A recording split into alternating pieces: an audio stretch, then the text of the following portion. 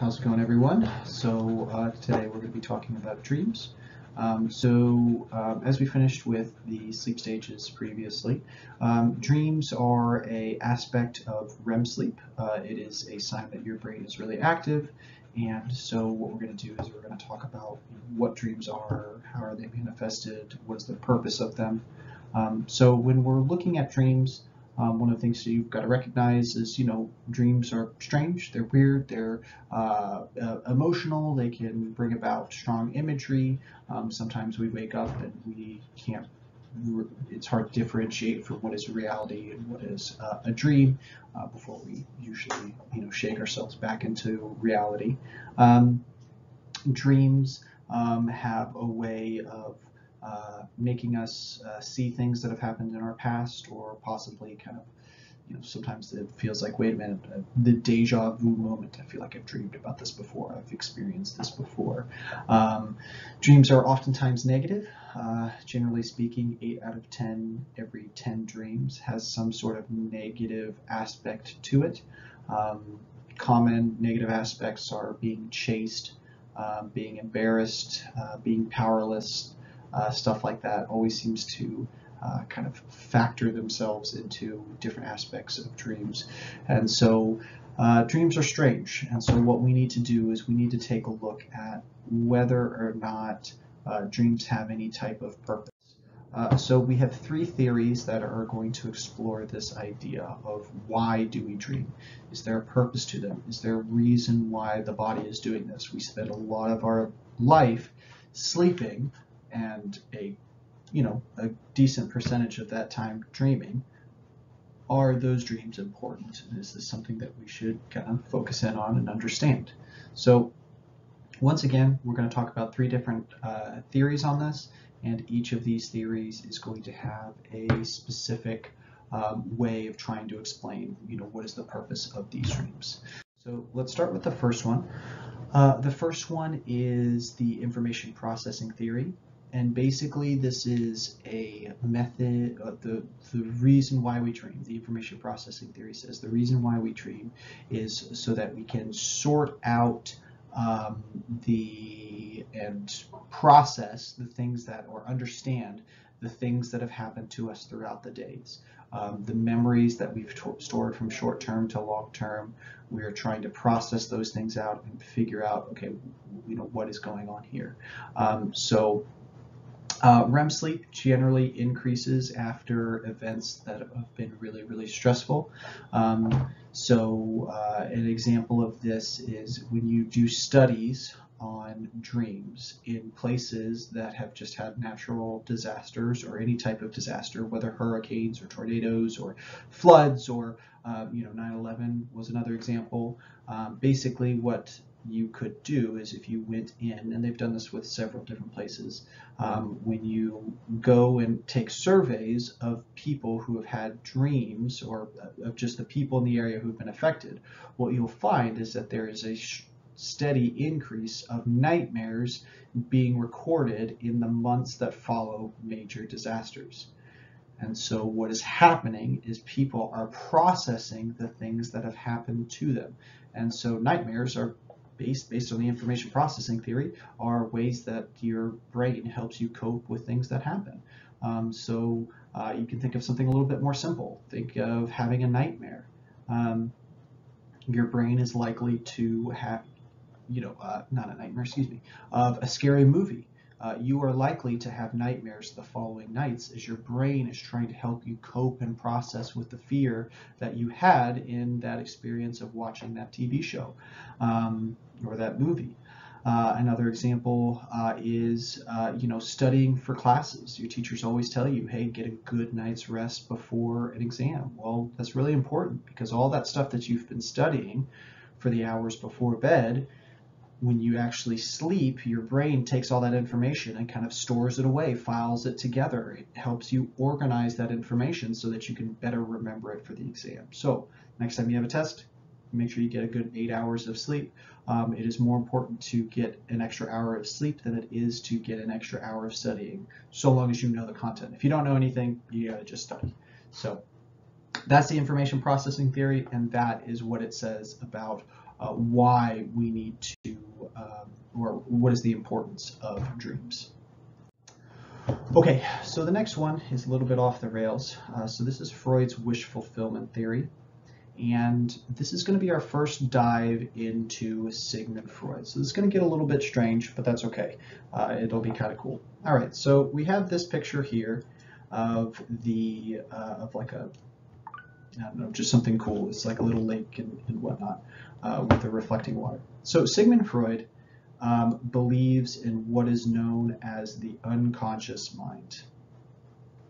Okay, so what I've drawn here for you is an iceberg. Okay, so Sigmund Freud, and this is not a good drawing because I need the iceberg to be bigger at the bottom. Okay, so here's, and then really big iceberg underneath. Okay, so the idea, stuff on top is much smaller than what's on the bottom. Okay, so Sigmund Freud had a lot of really crazy and weird ideas that not a lot of people really understood at the time. And he is one of the reasons why people really got into psychology, is because he really introduced some ideas that other people hadn't really even ever thought of, or people kind of thought was a little bit crazy. So Sigmund Freud believed that our mind was split into two parts. The top part, what was above the surface, is what is known as our conscious mind. It is the part of ourselves that we show to the world. It is the thing that you are thinking about. It is the personality that you project to your peers and to your teachers. It is what other people see. That is your conscious mind. It is what is on the surface.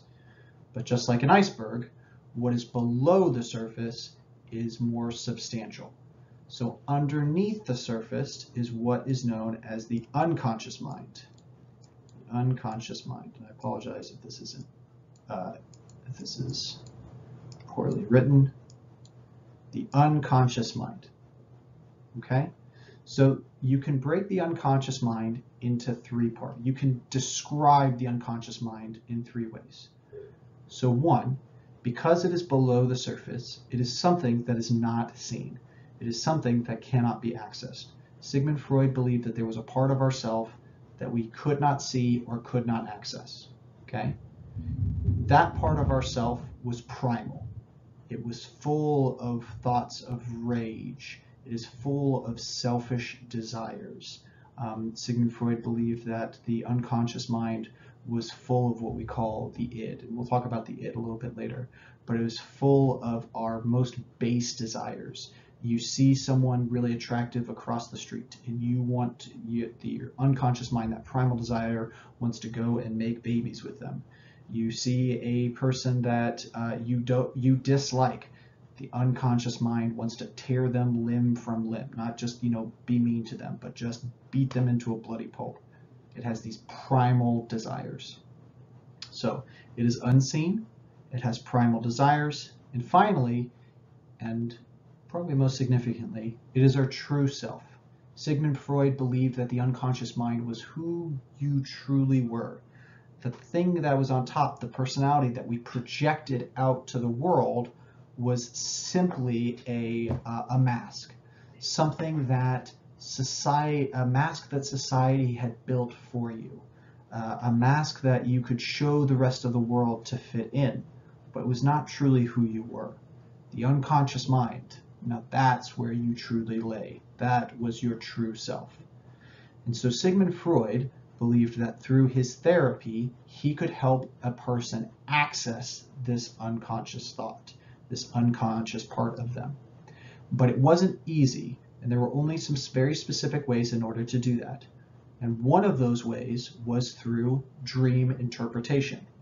So Freud's wish fulfillment theory basically says this: the reason why we dream is because the unconscious mind is buried beneath the surface. It cannot get out, except for when you are dreaming.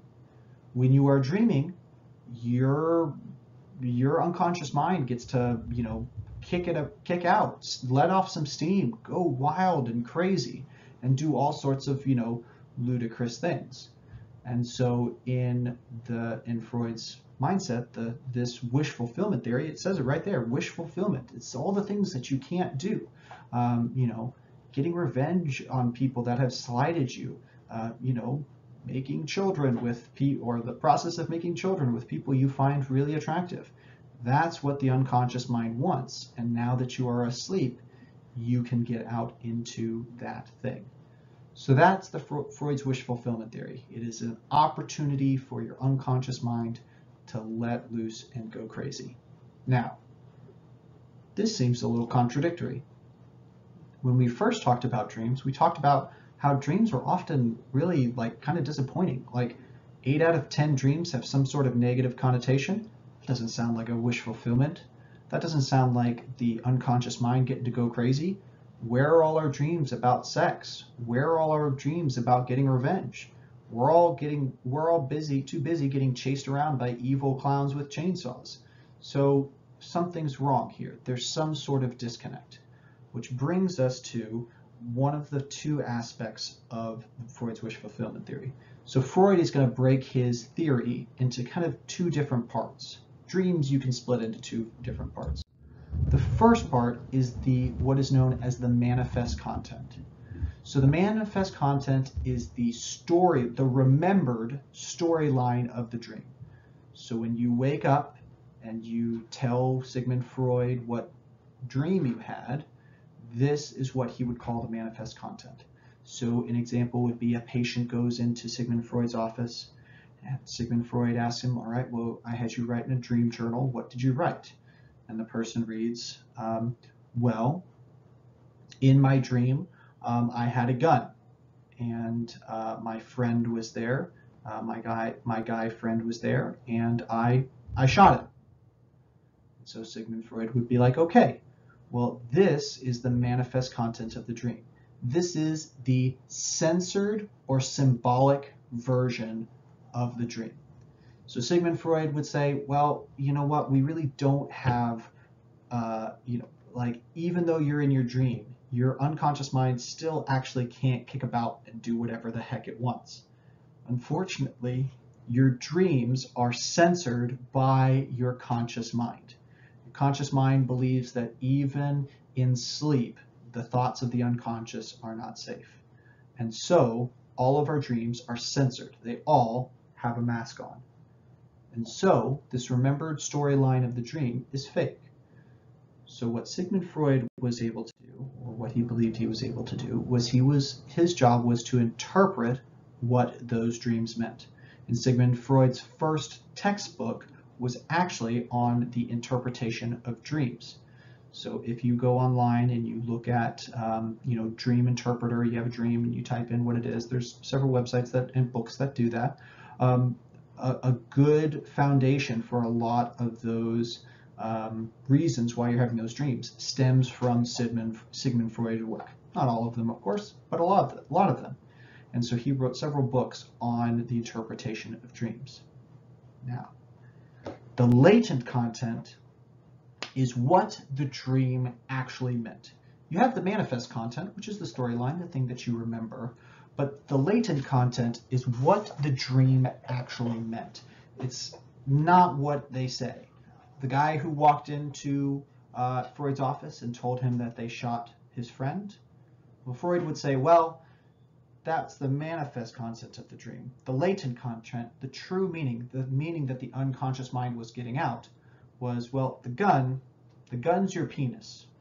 And because this is a guy, the gun's your penis. And your friend over there that you shot, well, that means that you basically want to have sex with him. And so Sigmund Freud would be like, well, that's what we would call homosexual tendencies.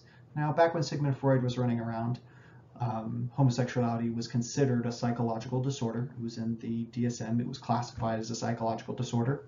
Times have changed, culture has changed, and so that is no longer the case. And we'll talk about the reasons for that when we get a little further along. But this is what Sigmund Freud believed, that he could interpret your dreams, and that if he could interpret your dreams, he could better understand your unconscious mind and better understand you. So, there you go, Sigmund Freud's wish fulfillment theory. All right, so next, we have the last of the theories, which is much less exciting than Sigmund Freud's, but it'll be a good way to round this off. So this is the activation synthesis theory. So the activation synthesis theory is basically this. Your brain, throughout the night, randomly activates. It turns on and off at random times and in random places.